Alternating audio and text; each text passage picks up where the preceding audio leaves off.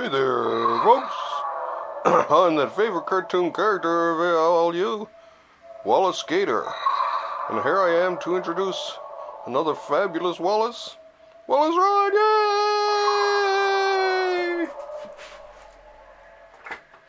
No, no, no, no!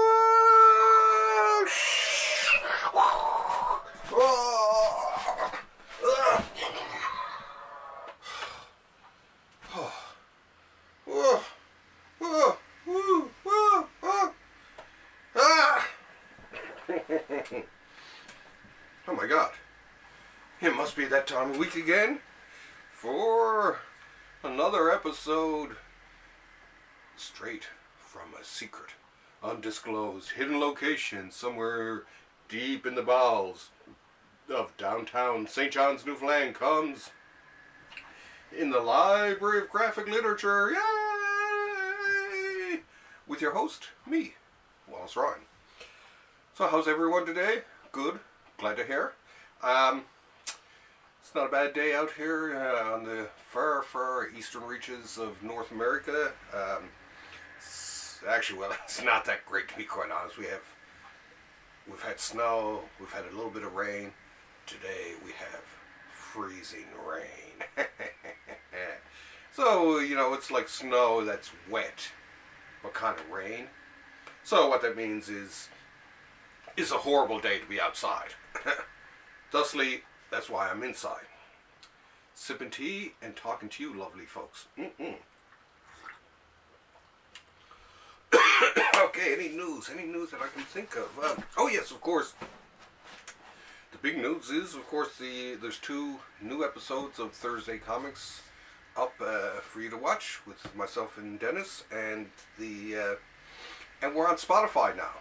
So it'd be very easy to find us. Just go to Spotify, put in Thursday Comics, and boom, we'll pop up.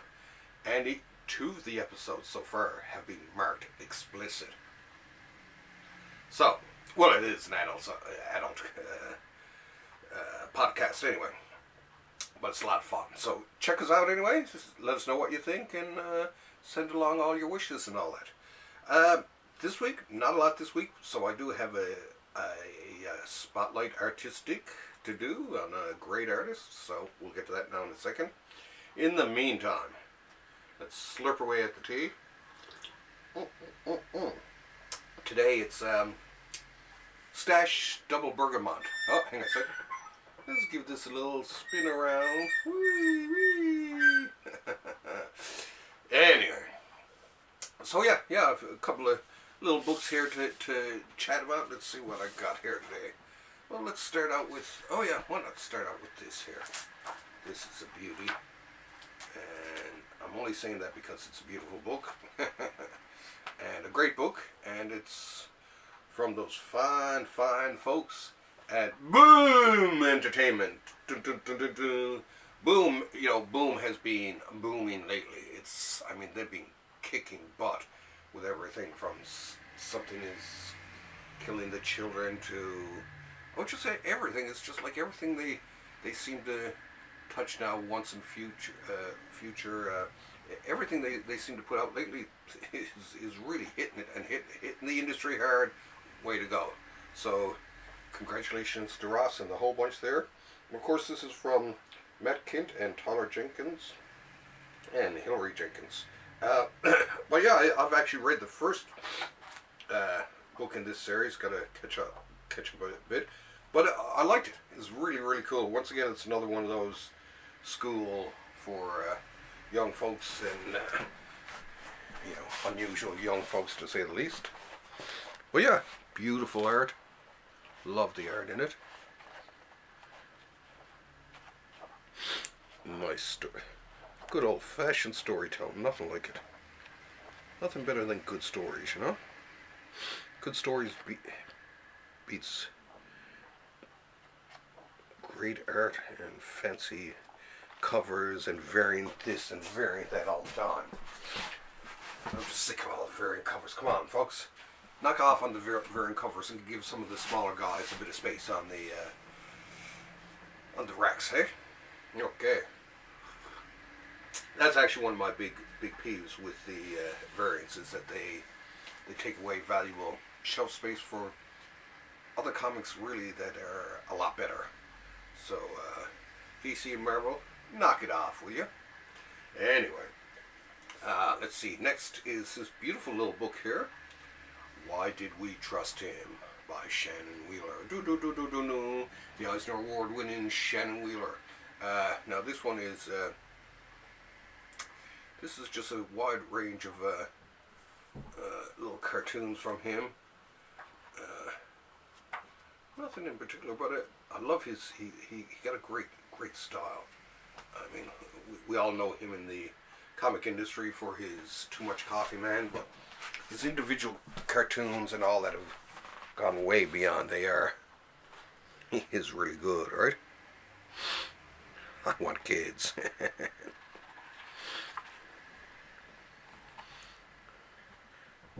I'm sick of your bull. Beep. Come back here with those commandments. So yeah, nobody likes the saint of the unappreciative. So yeah, he does great cartoons. Waiting for Godot to leave. So yeah, so once in a while I do like to show a bit of cartoons off. You know, comics, cartoons, comic strips. It's all good. It's all one big happy family. Or it should be. And now, the last book, new book for this week. Actually, I think this one, was it last week?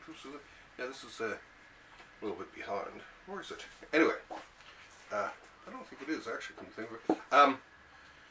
From the fine folks at Fantagraphics Books comes Volume 6 of Pogo by Walt Kelly. Dun dun dun dun dun dun. Pogo, of course, one of the great comic strips. Really, to me, I put it up there with Peanuts and Calvin and Hobbes, Doonesbury. Let's see what else. Terry and the Pirates, even. But yeah, it's political, it's sociological, it's absolute genius. I first came across these when I was a teenager, and my friend Jerry Porter was the one who would turn me on to them. And I read them, and I mean, they were great, right? And look at that art, the art, very beautiful style to the drawing too. I always liked his drawing. And his lettering, actually. As a letterer myself, I actually really do like his lettering.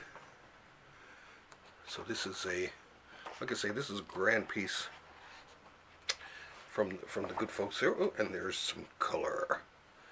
It looks even better in color. If that was possible, it looks even better in color. But yeah, a great. I mean, filled with philosophy, everything. It's just an absolutely amazing comic strip. I can remember the first time when Jerry gave me like a best of collection. It was a pretty thick book, and I read it, and it was just like, because I could remember Pogo from a kid, but sit back and reading the whole thing. Let's see. Yeah. But yeah, Walt Kelly, he was a genius, and I don't use that label lightly. Okay, now, and now it's time for the spotlight artistique.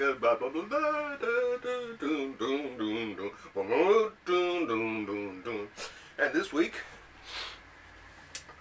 week I will be presenting to you the art. Let me pull up this page. The art, life and times of Alex Nino. Boom, boom, boom, boom, boom. Now, I know a lot of people don't know who Alex Nino was. He was born in 1940, May 1st. Actually, he's a May Day baby, and he's from the Philippines. And he studied under the great comic book artist Jess Jalderman, whose stuff I absolutely adore. Amazing guy. And in 1971, Joe Orlando and Carmine Infantino invited him, Alfredo Calo, Nestor Redondo, and Jerry Tallock to DC to do some work for them after they had such success with Tony Designiga, and the rest is history. Of course, Calo and Redondo are very well known to a lot of comic book fans. Redondo, well, I can't say Redondo is one of my favorite, because Calo is one of my favorite. So is Talioc, but Redondo even more so. But even more so with Calo, but even more so with Alex Nino. Alex is totally an amazing artist. His layouts, his drawing, everything was unlike anything I'd seen, at least when I first encountered him. He began in a lot of mystery titles and stuff like that, and slowly graduated and moved on up in the world. I mean, this is now this is from one of the great Curtis magazines, Unknown Worlds of Science Fiction. And this one here, this is Behold the Man, the Michael Moorcock story, the fabulous Michael Moorcock story. And it's, now this doesn't go as crazy with the layouts as some of his do, but I like to show this one off just because it was one of my favorite growing up.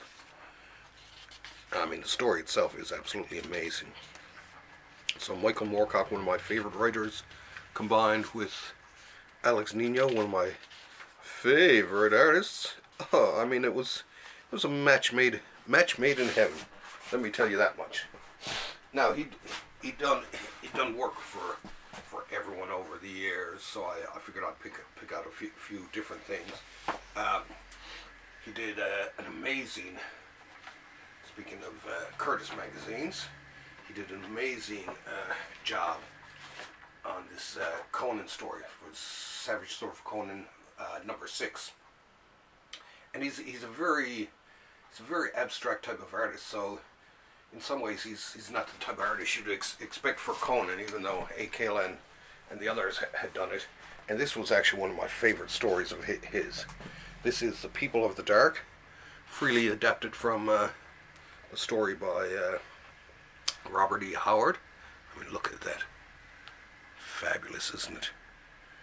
I mean, the artwork is just it's hard to describe him. I mean, still to this day, I think Nino is still ahead of his time, and will be for a good while. I mean, look at this.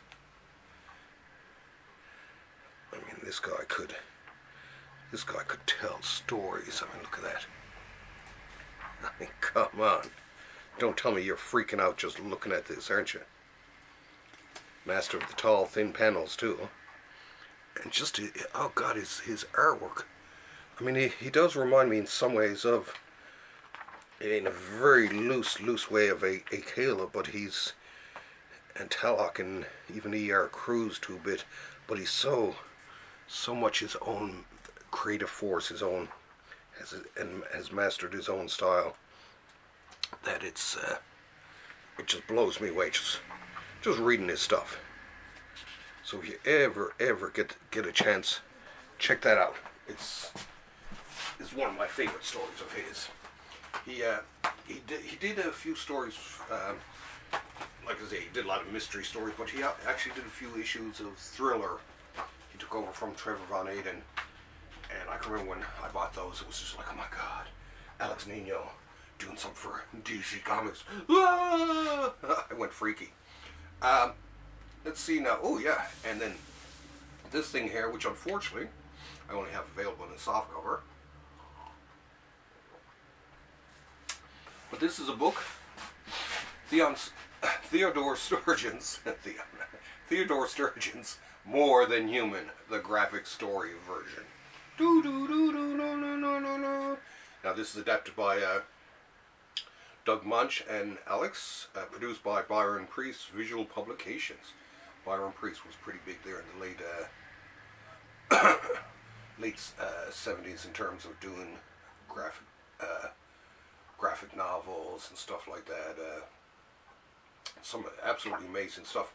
Now this one is and this is the thing about that I like about Nino. This book once again is different again from his other stuff.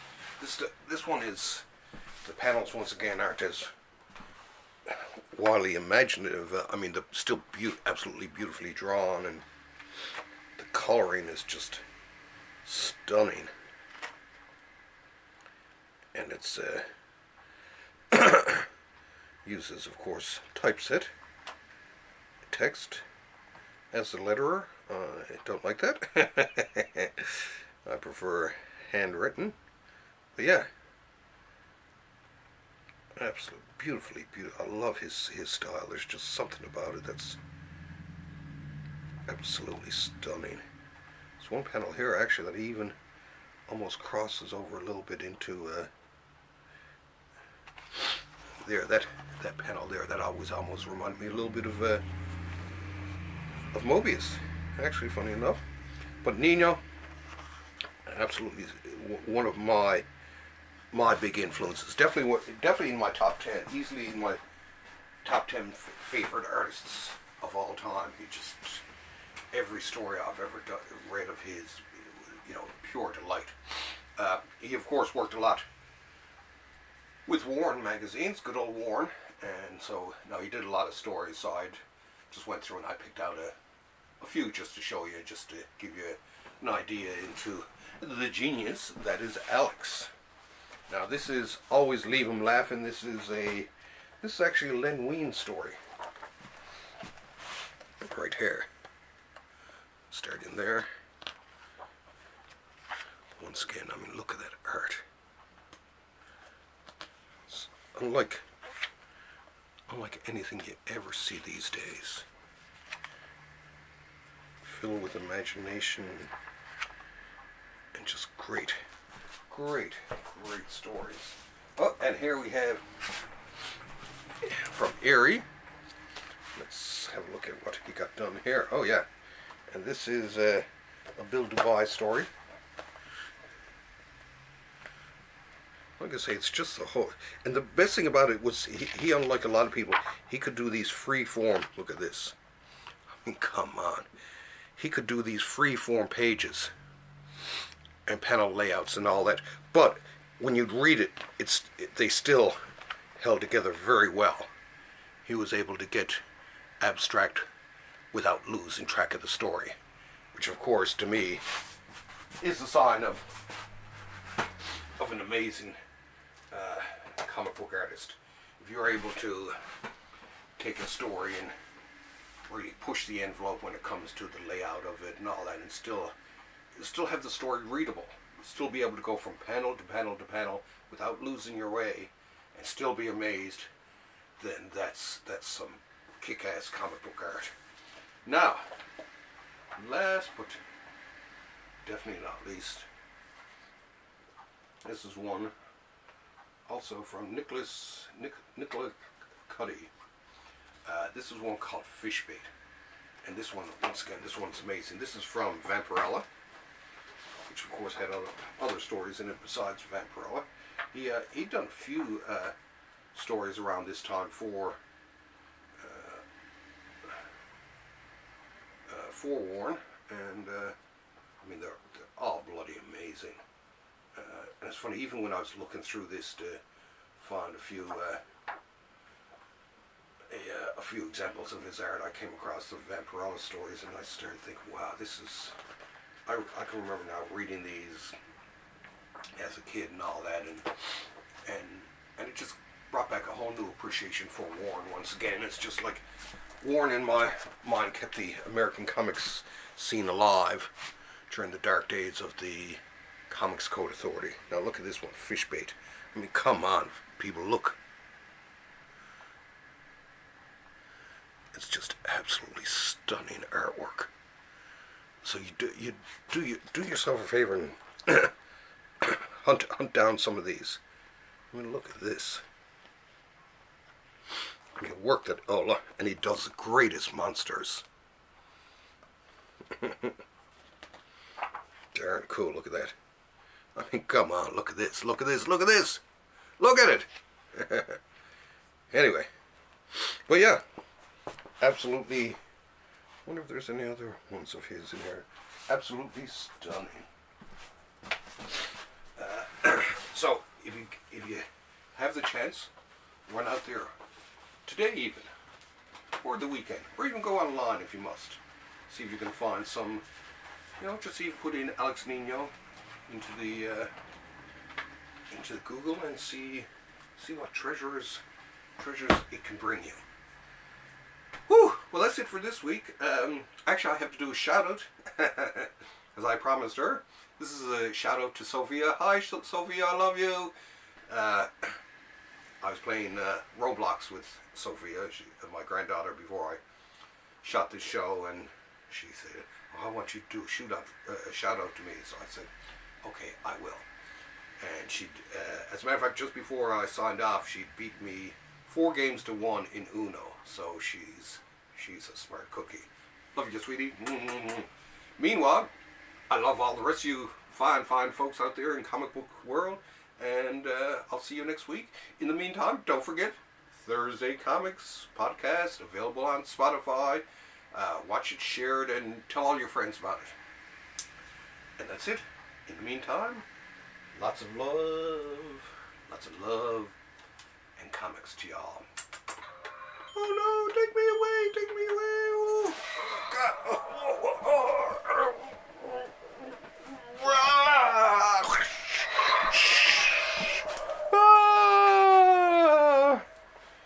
Whew. Well, that was fun. Oh, forgot to turn off the camera. Damn it. Come on, turn off the